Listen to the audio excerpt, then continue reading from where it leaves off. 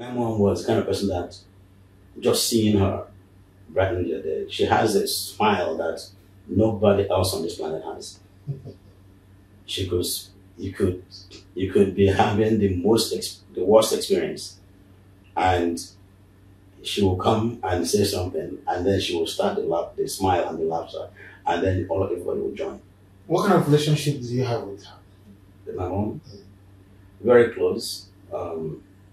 You know, I'm one of the last. I have two younger ones, so I spend more time at home from when we returned to Lagos than some of my older siblings. So my mom was a central person in my life. I recall when I went to school at Holy Ghost College, Owerri. At that time, there wasn't that much good transportation for moving around, and just to get all the documents I needed to be properly enrolled in school, my mom would come and she and I would walk to the courthouses, to the hospitals, to different places you needed to go to get all the documents done. And I walk, and the sound of the wrapper she wore as she moved, as she stepped, is something that continues to play in my mind over the years. My mom was, I know she sewed. She had the sewing institute where she trained people, and then at some point she had the catering institute as well. So all the students that she had knew me.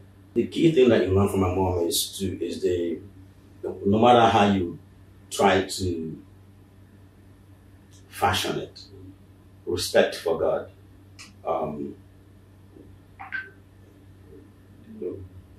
a deep knowledge of what is right and wrong. It's not, you know, it wasn't an option to live in the gray area. You knew that these things were wrong and these things were right, and you strive to live on the right side of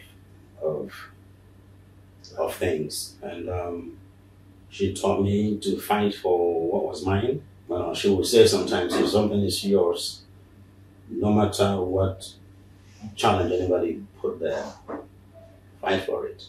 Do not support something that is wrong just because it is convenient or because it is profitable.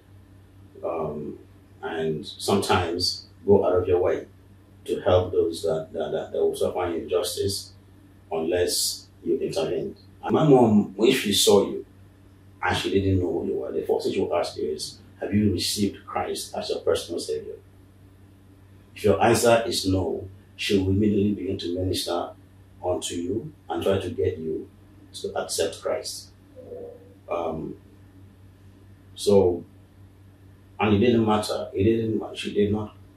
She just felt that once she received Christ and what she considered to be the benefit of having done that, she wanted everybody else to have it.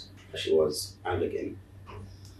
And until 1977, when some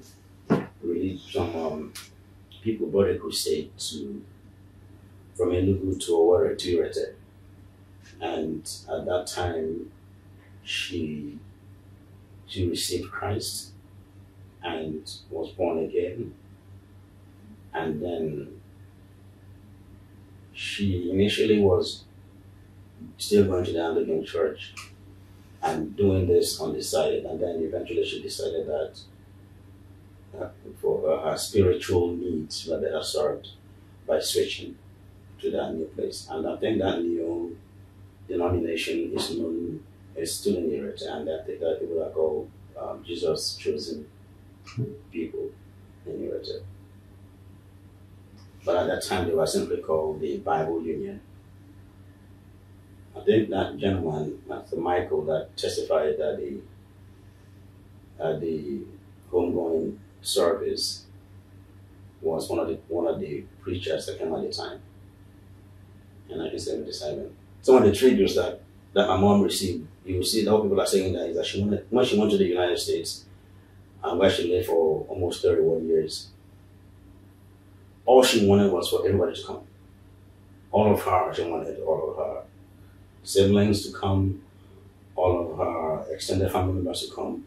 And she was the one that actually personally applied for her children and her grandchildren to come. I mean, from the time my brother brought her to the United States, I was in military service at the time that she came, and I took her and prepared her for the green card and letter citizenship. Once she became qualified to do that, nothing was more important to her than to bring everybody that she could to the United States, because she thought that was where the good life was. She didn't want anybody to miss out on it. And even myself, sometimes I feel like I need to leave this place and come and do other things, like go to Nigeria and see how I could help. But my mom thought people should come out and come to the US, and for her that was the way she saw it, and that's what she tried to do for them. And now she succeeded to a large extent in bringing almost everybody who really wanted from our family, and they're all settled in one way or the other. Okay. So, what message do you have for your siblings now that your mom is no more? Well, the best that the siblings can do a lot of times is to, if you cannot improve upon what the legacy that your parents left, you at least make sure that nothing gets messed up. So a lot of my siblings followed my mom into a new direction in religion, and some of us stayed put where we are. So family is very important. I think that family is more important than religion. I happen to believe that it is not possible to be spiritual and worship God honestly and sincerely if you are fighting the family members. And I mean your immediate family members, because once you get out of your immediate family members, anything is possible. But your immediate family members, you have to have peace and you have to have love. And if you don't have it, I doubt that you can truly say that you're worshiping God.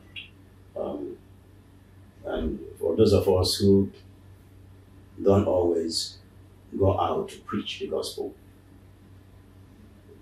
the thing that we look for in a family that tells us that God is present there is love and peace. And if we don't find it, we know that no matter what anybody is saying or doing with the Bible, we know that it's fake. We're going to miss her a lot, because, and then over the years, there's some things. I've been gone from Nigeria for a very long time. 40 years this year I've been gone. Although I've been visiting also, but it's amazing how if somebody called me and they said this is the daughter or the son of this person, and it will be a name that I've heard many years ago, I no longer remember exactly how the person fit into the family. You will call her and she'll just give you the history. Almost everything, even from your dad to people like your dad and people like the people from Irete generally, and family members that some of us, they don't know whose names we may not remember. She'll just tell you. And my mom retained her faculties to the end. So her death really, it's like the loss of a library. We're going to miss her a lot.